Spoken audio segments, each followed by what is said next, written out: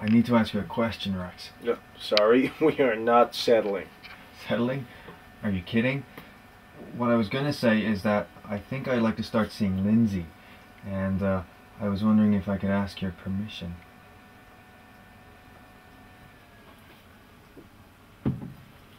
Well, that's very big of you, Bruce.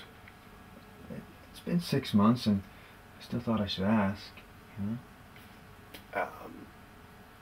Has it already started? Not really. What about the little things? Well, sure. Flirting, Yeah. kissing. I mean, it's okay. These are all the little things. Here's a question: can a man ask permission for something he's already done? No. No. So you're not really asking permission for the little things. You're asking permission for the big things. Very clever, Rex. Are you in love with my fiance? Ex-fiance. Fiance? And yeah. Yeah.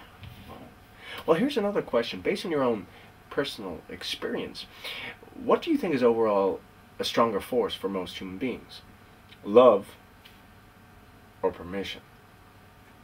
Well, let's just think of all the stories and plays and poems and songs ever written. How many were written about love, and how many were written about permission?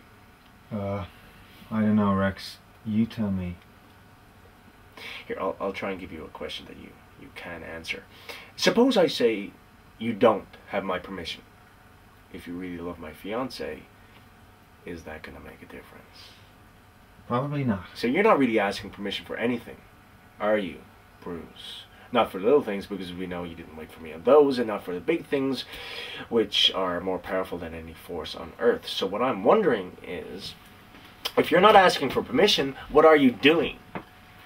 Look, I'm sorry I even tried, okay? I'll see you at the next Destroying one. a friendship? Maybe. Kicking a man when he's down, rubbing it in? These all seem like pretty good possibilities to me.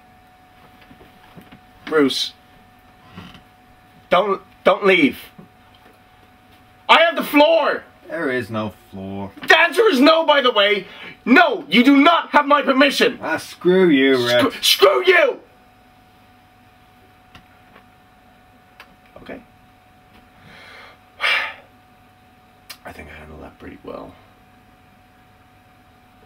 Rex 1 and Bruce 0.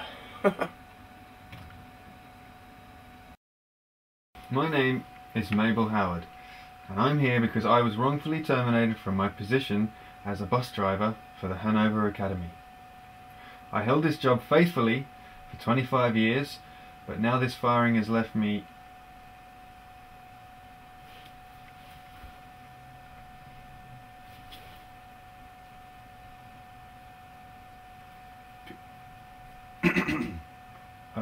I plan to hold him accountable for vandalizing my bus. With no husband in the picture, I had to send my children to Atlanta where... I'm a little turned around here. Here we go. I got my main point. That is why you must give me back my job. And because retaliation is the ugliest form of wrongful termination. I believe punitive damages are also in order to the tune of $1.5 million. Oh my God.